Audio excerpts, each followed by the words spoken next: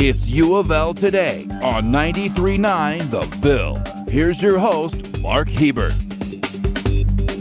And welcome to U of L Today with Mark Hebert. It's the show that's going to make you a little bit smarter and give you U of L fans some good news and interesting information to brag about. Happy Thanksgiving week, by the way, to everyone who's listening out there and watching on Metro TV. Today's show, we've got a couple of things that should be pretty interesting. U of L is going to be doing some research on the space station. Yep, U of L sending some stuff up in space. And we're going to be doing some research on finding out how liquids like blood and detergent come apart in zero gravity. So we'll talk to the Speed School of Engineering professor about that research that he's doing. Also, the University of Louisville has received a big federal grant to study and implement ways to reduce youth violence in West Louisville. You'll hear some of that news conference with the mayor and the dean of the School of Public Health and some others. But first, what to do about kids who are angry, disruptive, and make trouble in the classroom. Two University of Louisville faculty members from the College of Education and Human Development are here to discuss that with us. They are Terry Scott and Justin Cooper. Welcome, gentlemen. Thanks. All right. Thanks for being here. Appreciate it. All right. So you guys have studied this issue, and you look at kids that are disruptive and have some problems in the classroom. What have you found? That's a broad question. I'm just throwing it out there. You guys tell us. One, that it's not unique to any particular place. It's not unique to the United States of America. It's not unique to urban or rural. It's across the board. We see it everywhere we go. Disruptive kids in the classroom? Yeah, absolutely. All right. So what do you do about it, Justin? Well, I think one of the big things we've seen over the last decade, a big shift in how we approach this. We used to sort of blame the students, and there was always something wrong with the students. And now I think we take a more broad approach to it and try to figure out what proactively we can do to try to address their behavior before it becomes a problem. And a lot of that depends on teacher behavior and adult behavior. So there's much more of a focus on that now. And some of the things that you guys focus on, as I understand it, is getting those students to pay more attention in school or try to be more active in their studies. So how do teachers, you got the kid in the classroom that always disrupts the class. How do teachers and what things can they do and use to make that student perhaps feel more confident in the classroom so he or she isn't disrupting the class? It's really a prediction issue. And what we're trying to do is figure out how could we predict with the greatest possible certainty that a student would be successful in the future. And what we know is the greatest predictor of success in the future is success right now. So the teacher's job every day, every way is to say, what could I do right now to make that kid successful? Because that's the best predictor I'll have of the next success. So Justin and I spend a lot of times working with teachers on what are the simple things you could do when they first enter the room? What are the simple things you could do when you give a direction? What are the simple things you could do when a child looks like they're becoming frustrated? And what we want to do is say, it's not a sure thing, but there are probabilities here. If you can engage kids positively as early as possible in any interaction, you've increased the probability of a positive interaction in the future. So a lot of it is just looking for those little openings where you can catch a kid doing it right or set them up to do it right. When you're talking, go ahead, Justin. You were going to. I was just going to say, so much of it is highly predictable. When we talk to teachers and say, "Can you tell us if we come in here tomorrow, where will I see inappropriate behavior? Where do I need to be? What time do I need to be there? And what am I going to see?" Teachers can tell you. And if we can predict it, we can take steps to prevent it. And that's what it's all about, prevention. And Terry, you said early on you can find these things. Are we talking children in kindergarten and preschool that are you can determine that they're going to be disruptive in the classroom? Absolutely. We are actually very good at identifying kids with problem behaviors by about 3 years old, fairly reliably. And if we don't do something to change those problem behaviors at 3 years old, very quickly those problems get to the point where the probability of us changing them in the long run becomes very small. So it's not only early childhood, early intervention, although that's a part of it, but it's anytime we see a kid starting to have problem behaviors, we need to intervene immediately to try to create a success. But early childhood, we see it there first. So parents who are listening to this, and they may have a kid that's, say, 4 or 5 years old in kindergarten, maybe struggling a little bit in school. They've heard from the teachers that little Billy was acting up. What do you tell those parents? What are some interventions that the parents can do, perhaps, before their child even gets in school to keep them under control?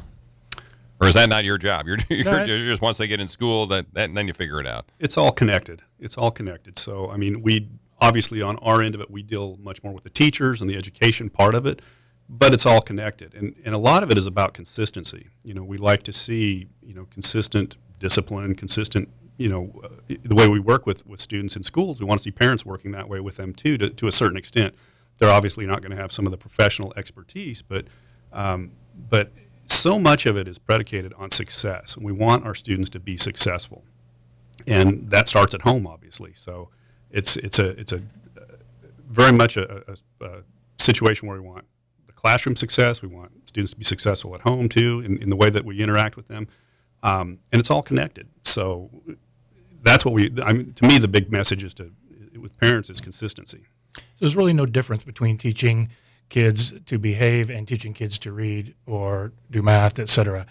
So to parents or to teachers, it's what would you like that student, that child to do? Teach them to do that. Model it for them. Be very explicit. And then, like Justin said, be very consistent with how you continue to respond to that child while they're doing those things. Let them know when they're doing it right immediately and every time, and let them know when they're doing it wrong. But doing it wrong is an opportunity to reteach to create that higher probability for success in the future. We're talking to Terry Scott and Justin Cooper from the College of Education at the University of Louisville. Once students are in classroom and they are, say, at the middle school grade, you hear a lot of parents come and say, there's a disruptive kid in the class, or even in elementary school, there's a disruptive kid in the classroom. I just want that kid out of there. It's not helping my children's learning ability when I've got this disruptive kid in the classroom the whole time. So is it best to take that kid out of the classroom and into some sort of alternative school or alternative learning environment, or is it best to keep them in that classroom and have that teacher try and deal with them? Well, or is it different for every scenario? It is different. It's kind of a complicated question in that you do have to look at it on a case-by-case basis. Obviously, if there's situations where students are in danger, where somebody's exhibiting behavior that might harm somebody, we look at that differently.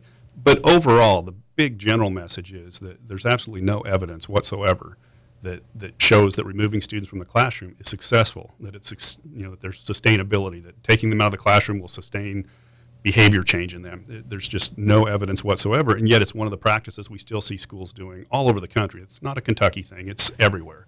We take students out, and there's always a couple different ways to look at it, but if you do that, those students are somewhere doing something, and it's usually not stuff that we want to see happening. So there's a better chance for success when we actually keep them in the classroom. Do alternative schools work? It depends on what you mean by work. Well, do they produce an education for a kid who is taken out of the normal school classroom? That's the first thing it's, I think, intended to do. And secondly, does it change their behavior in any way? The research is mixed on that, but with regard to could we predict that this student will now be more successful in life because they went to an alternative school? Probably not.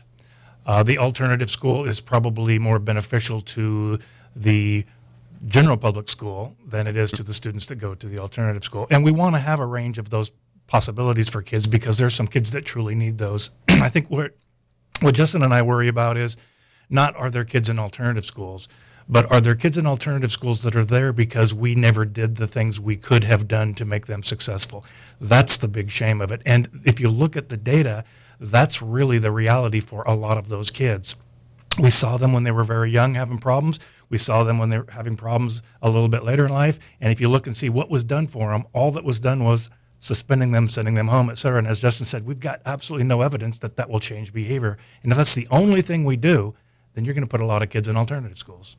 And it doesn't work. It's what you're saying. So Jefferson County and others may want to change their approach, or is that the only thing they can do? Because like Justin said, you get these kids that are violent, et cetera. They've grown to that point, and there are some kids that are just going to be that way no matter what, a very small percentage. So you have to have these alternative settings, but it shouldn't be your solution. It should be this is what we're stuck with because everything else we tried didn't work. Yeah, and if I could just add to it, you also have to live, JCPS and every other school system in this country has to live within federal law. And federal law mandates that there's a continuum of placement options for students. What we want to see happen, though, is that we do everything we can in their general education school setting before we look at those other options. Now, if that may be the best option for some students, and if it is, and that's the best place for them to receive their education, then so be it, and that's good. And we do have to have those options. So there's a legal side to this as well that we have to live within. And you guys have some research going on right now in regards to the study of teacher-student interactions, correct? And what is that? What are you doing? We've looked at, we actually go sit in classrooms and watch what teachers and students do. Both Justin and I have been teachers and been special ed teachers and worked with kids with behavior disorders. But we sit and watch what teachers do and what students do. And we've got about 7,000 of those observations now, which I believe we're probably the biggest in the world in terms of that right now. And what we know is that it's very predictable. If a student does A and a teacher does something in return, we can then predict based upon what the teacher did, what the kid will do next. So we know there are simple probabilities. And if we were going to Las Vegas and betting on this, we could say, when the kid does this, if you do this intervention rather than this one, you get a better shot at being successful. But what we're also finding is those things that give us the highest probability of success are not the things teachers do most often. Such as? What things do teachers not do that they should be doing? What we'd like to see teachers do is move slowly over to a student and ask a question. What would be a better way to do that? And then lead the student through a series of questions to set them up to be successful. Okay. What we typically see instead is knock it off, which just sets up a confrontation. The kid confronts back, and we get this escalation to where the kid ends up leaving the room. Yeah. We'd like to see more what we call opportunities to respond. We like to see teachers asking students a lot of questions and engaging them in the interaction. What we see happen is as teachers increase opportunities and questions and giving students a chance to respond, student engagement increases. And as student engagement increases, disruptive behaviors go down. It's a natural byproduct of that. So the bottom line for this is for teachers, ask the kids questions, get them engaged, get them to answer the questions. Right. That's a simplified psychology there, but don't even have to be questions. It can even be just commands. Hey, show me what that would look like. Hey, it comes back to really it's what teachers do. If the kid won't be engaged, then the teacher has to change their behavior to get them to be engaged, because the kids aren't just going to magically change. And like I said, it really comes down to probability. It's easy to say, try these things or do these things. I don't have a dog in the hunt, neither does Justin, other than, hey, the probability says that you have a better likelihood of getting it to work doing this than this. And I assume, to wrap things up here, that you're teaching your students at the University of Louisville that want to be future teachers, that you're teaching them these methods to deal with these troublesome kids, right? Absolutely. If you're in special ed at UofL, you're hearing all of this. Just doing that right before we walked over here. All right, very good. Terry Scott, Justin Cooper from the College of Education and Human Development at the University of Louisville. Thanks for being on the show. Appreciate it. Thank you. Thanks for having us. All right, when we return, what does blood do in space in zero gravity? We'll talk about it. This is UofL Today with Mark Hebert on 93.9 The Bill. My name is Alan. I'm a senior public health major here at UofL. I have to say that my UofL experience has been absolutely terrific. I've received all the support in the world that I could ever ask for. I want every student that comes through these doors of the university to have a similar experience and to get involved and to feel like they are a part of something and to develop their passions and to take that, graduate from the university and contribute and give back to their community. Go Cards. This is our time to soar. We are an unstoppable force of innovation and academic excellence, solving the world's mysteries through research, stimulating growth in our community and beyond, and inspiring the next generation of leaders to build a better future for all of us. We are the University of Louisville. Watch us take flight. Welcome back to UofL Today with Mark Hebert on 93.9 The Bill. Glad you're joining us today. Sitting here with me is Speed School of Engineering professor Stu Williams, who is preparing to go into space and up to the space station. All right, I may have lied just a tad. Not him personally, he's not going anywhere, but his experiment and his research is headed that way to the space station. Right now, both are still on Earth, and Stu is here in Louisville in a radio studio to talk about it. So, Stu, welcome. Thank you. I'm glad to be here. All right. Well, let's talk about, first of all, what do you do at the Speed School of Engineering? What do you teach? I'm in the mechanical engineering department. I've been there for about 5 years now, assistant professor there. So I teach different levels, undergraduate and graduate level, focusing on fluid dynamics and dynamics in general, the thermal fluid systems, if you will. But I also my research interests are that field of study, but at the micro scale and the nano scale. All right, so small stuff. Absolutely. All right, and it's the fluid that we're talking about going up onto the space station. So tell me about this project where you're sending some sort of experiment up to the space station. I will. First, let's start with, I'm going to use the term colloid. And what a colloid is, it's a fancy term for a particle that is in suspension. So if you have a colloidal solution, you have a series of particles homogeneously floating in a solution. And it's likely that a majority of our audience have consumed a colloidal solution today. Such as? Tea, coffee, milk. If they're a vampire, blood. So all of these are colloidal solutions that are important to industry, say your pharmaceuticals, cosmetics, detergents. And industry in particular is interested in colloidal stability. And when I mean stability, it's not in, it's unstable, we're going to have an explosion. It's not that. It's more of you want these particles to remain dispersed. You want them to remain in suspension. You don't want them to aggregate. You don't want that. So we look at, and there's different scientists that look at how particles interact with each other, but yet stay stable. So if you have a detergent, say Procter & Gamble, make a product, and you have this best detergent in the world, but yet if you sit it on a shelf, or if it sits in a week in your clothes wash room, and it starts to separate, well, bad things happen. Either the product doesn't perform well, or maybe it ruins your clothes. So they want to look at different stabilization mechanisms, and that's where my research comes in. So that just gives you the background of colloids and when I say the term stability, that's what we refer to. But what we want to do is we are studying a particular stabilization mechanism called nanoparticle haloing. So before I get into that, yeah, it's a big word. Yeah, that's big phrasing. But usually, if you have a particle that's in a suspension, it has a charge. There's a surface charge. There's a chemical reaction that occurs. Even if you have glass particles in water, you have a chemical charge that is on the surface. So particles are typically charged. And if you have two particles that are the same, meaning they have the same charge, they repel each other. But in some cases, the particle doesn't have a charge on the surface. It's neutral, we'll say. And if you have two particles or more that are neutral, and then they get in close proximity to each other, there's something called a van der Waals attraction. Yes, big words today. Now you're losing me here. You're losing me here. So. You have an attraction between particles. And when particles aggregate, they sediment, bad things happen, and especially from the product standpoint.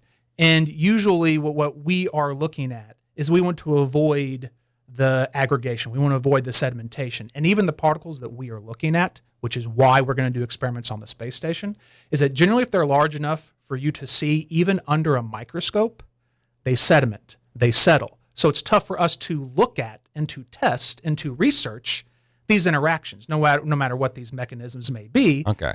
Well, let me back you up a little bit. Go for it. Let me back you up a little bit. This experiment that you're sending to the space station, first of all, when is this experiment going, and how is it getting up to the space station? Originally, it was scheduled on SpaceX 8, but due to rescheduling with respect to the SpaceX 7 incident that happened earlier in the summer this year, we are now on Orb 4. We have one, and that's launched. Orb 4 is a rocket. Yes, and that is being launched on December 3rd, assuming the schedule remains as it is. And then that's our first of 3 planned experiments that are occurring over a period of, we'll say, 5 years or so. And each one is a different phase, and we'll learn some stuff from our first experiment. He'll help us plan the next experiment. And of course, you can't do all this in weeks. It makes very methodical planning in doing this. And how did the University of Louisville, I mean, you wouldn't think, this landlocked university in the River City in the Midwest would have anything to do with NASA. So how did the University of Louisville and your project get on the space station? Well, my research team first comprises of researchers from Western Kentucky, University of Kentucky, and the University of Louisville, and we also have a collaborative partner in Procter & Gamble. And the entity that we are collaborating with respect to NASA is the Glenn Research Center. There's a group up there that they call themselves the Advanced Colloids Experiments. So they have this microscope, and there's tons of different things on the International Space Station. It's a national lab. And we are looking at, we posed a research question to a call out from NASA, And they have research competition, proposal competition. So our proposal was chosen in the NASA EPSCoR competition.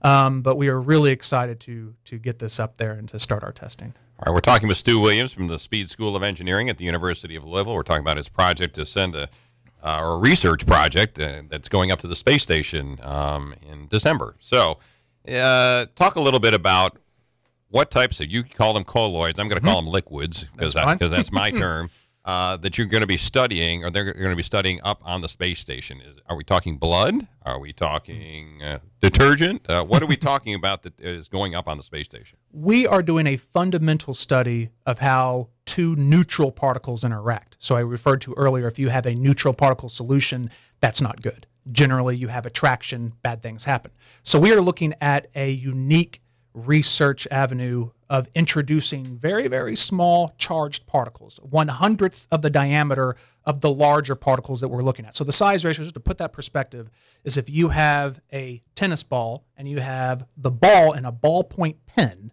that's about 100-to-1 ratio. So we're looking at that with nanoparticles, small nanoparticles that are charged, and if you throw in enough of them, they form a halo of charge around the large particles, and that effect gives it a charge such that now everything's stable. Now all the particles have a net charge, and we're looking at the fundamental investigations of that. So we don't have a specific, say, detergent or product that we are studying, but we are hopeful in making fundamental discoveries that can help lead to eventual products. And what would be the well, let me back up. What would be the reason for sending it in a zero gravity environment? Why do you have to do it in space? Why can't you just figure this stuff out on land, on Earth?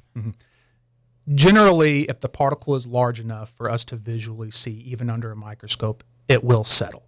And on the International Space Station environment, they have, I can't say no gravity. That's one of the first statements I said. NASA corrected me on it. It's microgravity. So 1/1,000,000th. Virtually zero gravity. Virtually zero gravity. Gravity is negligible there. So these are very weak interactions that we want to look at. So if we want to make these fundamental discoveries, we want to eliminate all other external factors. And on Earth, one of those factors is gravity. Okay. All right. And the practical impact, or what could be the practical applications, depending on what you learn up in space? I think you had mentioned in an email to me something about the solar panels, the way to better make some solar panels or something. So tell me, what could be the practical impact on Earth?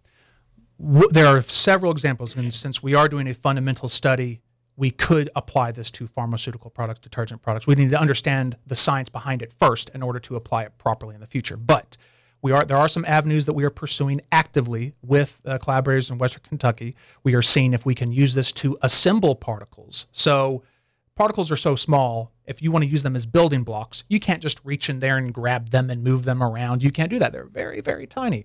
So there is a field of research called colloid self-assembly. So you put all these colloids in your liquid, and then they assemble some structure that you want. So not only are we looking at how particles are stable and they don't form structures, we also want to look at how they form structures using the same type of experiment. So with the solar panels, if the particles are arranged in a certain lattice structure, it actually enhances the capabilities of that solar cell because the particles themselves, the diameter of the particles themselves, are on the order of the wavelength of light. Are any of your students helping you with any of this research? Yes. We have a team of undergraduate and graduate students, not just in my lab, but also a collaborator in chemical engineering, Jerry Willing, the chemistry collaborator, Western Kentucky, Hamali. That we have a good team put together with respect to knowing the chemistry aspect of it, actually creating these particles, to the interaction between them and the fluid dynamics of it as well. Last question. Do you really want to go up in a rocket? Would you like to do that? I don't know. I have mixed feelings about that, but they do have a good, say, the scientists and the astronauts on the International Space Station. They have a strong military background, but some also have a strong science and engineering background as well. So you'd think I'll have to think about it. All right. Stu Williams from the Speed School of Engineering. Thanks for coming on. Appreciate it. Thank you. I appreciate it. All right. After the break, a news conference to announce a huge federal grant for UofL and this community to curb youth violence in Louisville. We'll talk about that when we come back on UofL Today with Mark Hebert on 93.9 The Ville. My name is Taylor Young, and I'm a secondary education major with a minor in Pan-African Studies. And my UofL is knowing that I chose to come to a university where there are so many opportunities. Some of the things that I have experienced here at UofL are being on the Porter Executive Board and also just singing in the Black Diamond Choir. My UofL is knowing that I'm continuing a legacy that my parents set out for me when they both graduated from this university. And my UofL is always being a Cardinal. Go Cards. This is our time to soar. We are an unstoppable force of innovation and academic excellence, solving the world's mysteries through research, stimulating growth in our community and beyond, and inspiring the next generation of leaders to build a better future for all of us. We are the University of Louisville. Watch us take flight. Greenwell, and I'm a junior majoring in English and minoring in political science, and one day I plan on attending law school. My UofL is not only a campus, but it's a home. It's a home where I've made countless memories and friendships. It's a home where I've not only flourished as a person, but I've also grown as a student. UofL has given me something that I cannot thank anymore for, is my future. So thank you, UofL, for giving me my own special, unique experience, my own UofL. Go Cards.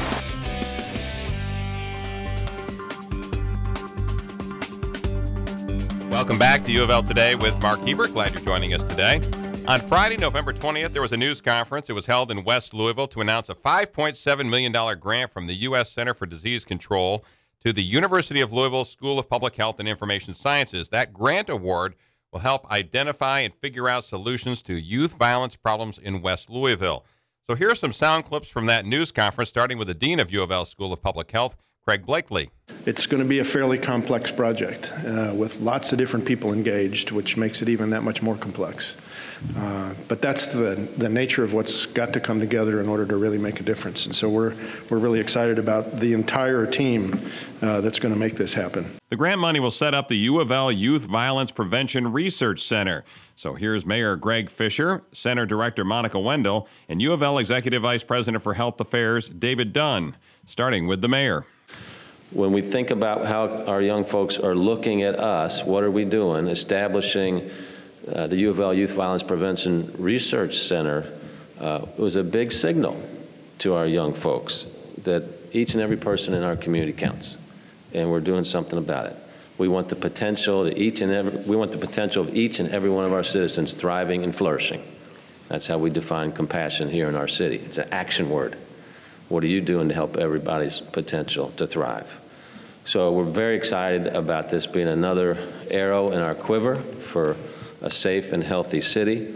I look forward to the results of this partnership between Vanderbilt, my alma mater, the UofL, the CDC, and the Office for Safe and Healthy Neighborhoods, and of course the Youth Voices Against Violence. I think this initiative is going to have a tremendous impact in the lives of our citizens, and I look forward to the results we have here so we can share them with the rest of the country as well. So today marks the day that we're going to try something different. This CDC grant and the establishment of the Youth Violence Prevention Research Center here at UofL is going to bring multiple disciplines to the table with young people to change the narrative. I believe, I heard from Theo Edmonds this morning, and we're trying to verify, this is the first time artists have ever been brought in to this kind of research that's funded by CDC. And we're excited about that. We will bring young people to the table to figure it out. This $5.7 million grant from the CDC is, to me, an amazing grant. It will be a way that we have a platform for making things better in the West End and other areas. It probably will lead to many more grant extensions because I think this work is going to be very effective as I understand it. That was some of the news conference, which was held back on Friday, November 20th, announcing a federal grant to identify strategies to curb youth violence in West Louisville. So that'll pretty much wrap up this edition of UofL Today with Mark Hebert. But before we go, just a little tidbit about UofL. Did you know that UofL has been named a military-friendly school for 2015 by GI Jobs? It's a monthly magazine designed to help veterans make the transition from military service to the civilian workforce, and this is the 7th year in a row the UofL has been named a military-friendly school. You can find podcasts of all these shows on SoundCloud. I'd like to thank all of our listeners on 93.9 The Ville and Metro TV viewers. And remember, always, go Cards.